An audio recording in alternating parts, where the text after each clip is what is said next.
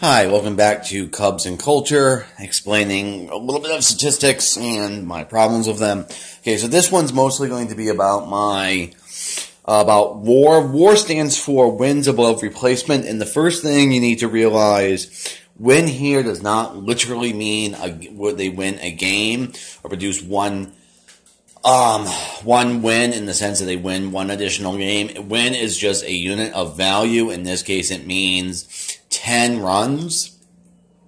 Okay, so if someone says, like Baez is a 2.9 WAR player, what that really means is he produced 29 runs above the replacement level play. Okay.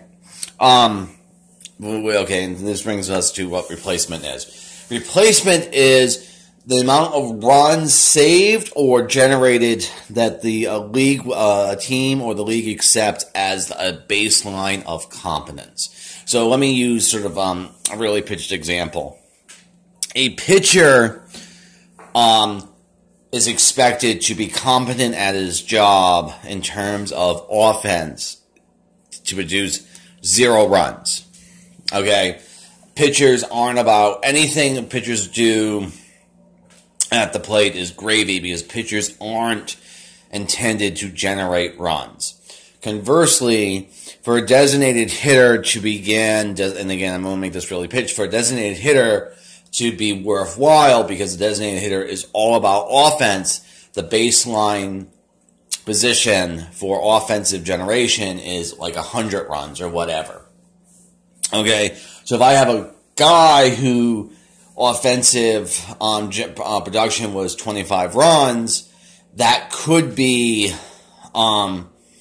really, it could be way above replacement if you're talking a pitcher. It could be way below replacement if you're talking about like the designated hitter. Okay, so there's a spectrum here of what's sort of expected in terms of offense versus defense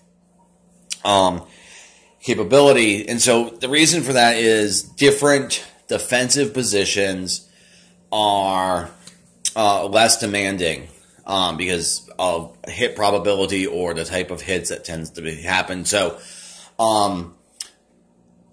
the corner outfield spots are and first baseman are the least demanding defensive positions. Just because in the way left field especially is where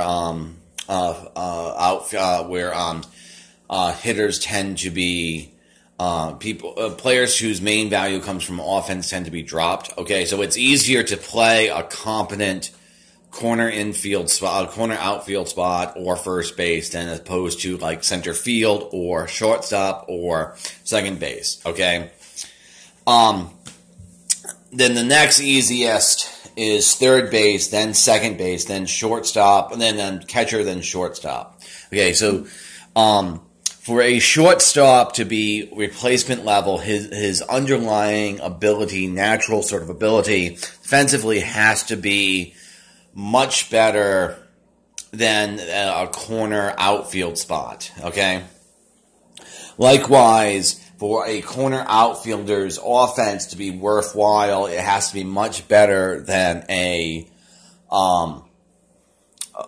shortstop, because the shortstop, what he's doing for the team is mostly providing defense. What a corner outfielder is doing is mostly providing offense.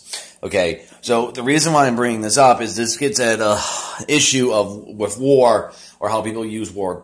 People use WAR as a proxy for talent all the time, but it's not actually about talent. It's about the value, because there's always something where a person's player's WAR doesn't actually necessarily reflect their talent. It also reflects decisions that they made or their teams made.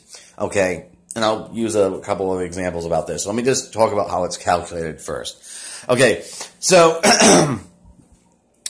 it's basically defensive runs saved, where defensive runs saved are a derived statistic from fielding percentage and range measures, error rate, etc. Where, again, run here isn't literally a run, okay? It's just a unit of measure. So if you are a shortstop, you are expected to save more runs than a corner outfielder to be competent, because so much of people's straight shots are hitting us towards the shortstop. That's why it's such a demanding position. Okay, then you take, so that's defensive run save. Then you take offensive runs generated. Okay,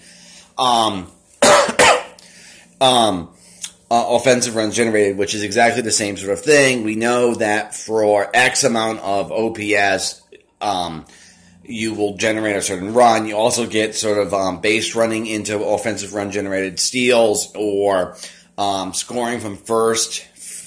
Scoring on from first to home when someone hit to produce a ribby or whatever. So offensive runs generator is just an offensive measure.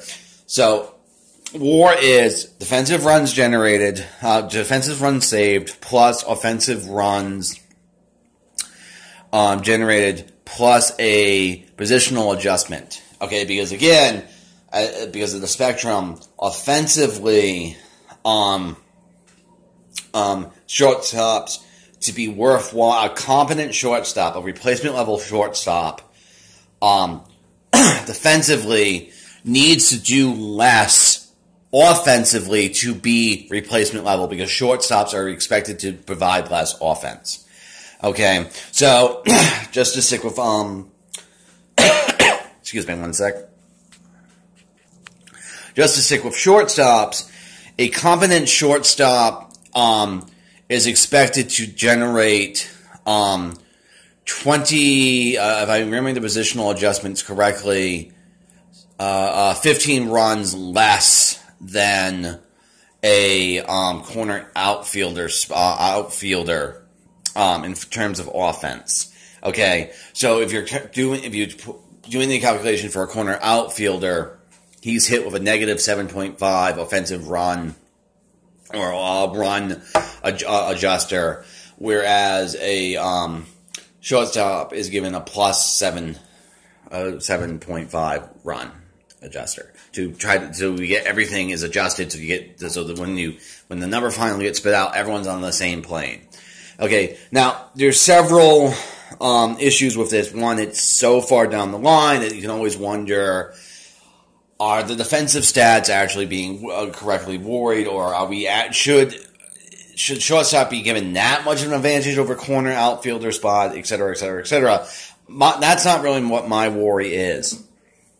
My worry is this number is intended to be a measurement of a player's entire value, except there's certain things that are not calculated into it. Excuse me. To use Baez, for example, is even last year, where he had something of a down year defensively, he provides at least replacement level defense at second base and shortstop and third base, and therefore probably at least first base as well when he's done there. Okay, a person who is competent at all the infield spots is competent, just replacement level player is obviously more valuable than a person who's only capable of replacing like the second baseman. Okay, or also there's things in which the WAR does not measure like soft skills. So you get someone like Rossi last year who doesn't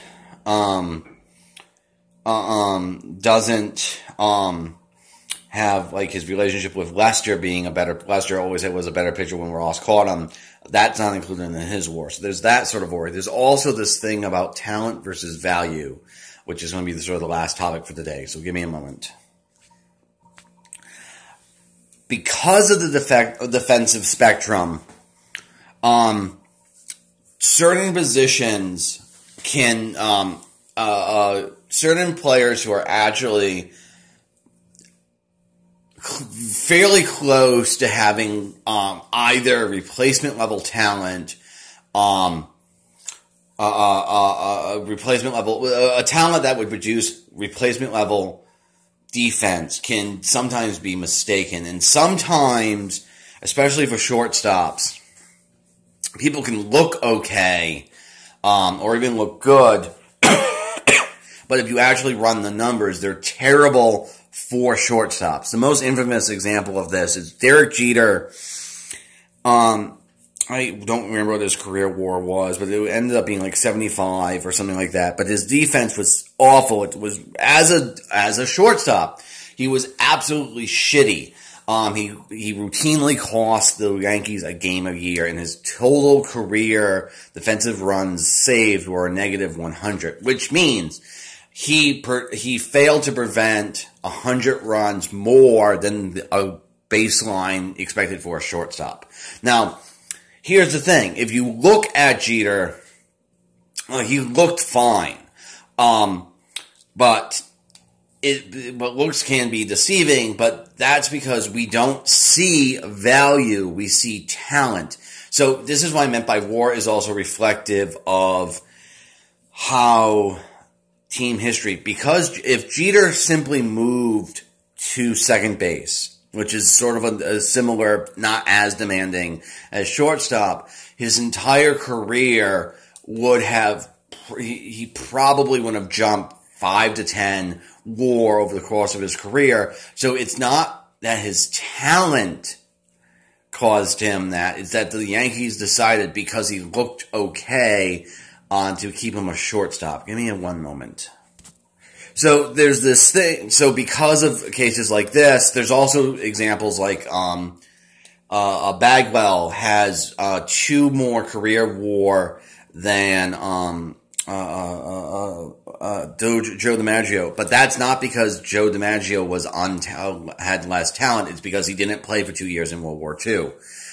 So again, going back to some of my biggest bugaboo about this, or pet peeve, is people mistake WAR as a proxy for Hall of Fame worthiness, when in fact it doesn't measure fame, it measures value. So, for example, at this moment, I think any discussion, Mike Trout's been around forever, and he's on pace to put the best WAR number up ever. I think any discussion of him being Hall of Fame worthy is way too premature, because he's not famous, he's not interesting, he's boring. Or, to use sort of another pitched example, Pete Rose has acceptable WAR numbers and J-WAR numbers to be in the Hall, but of course he's not famous, he's infamous. Or Barry Bonds, etc. But it becomes sort of an argument, well, he has enough WAR. Okay, I am ranting at this point. I hope this episode was interesting. I'll be back with a movie review or something tomorrow. I'm on third shift.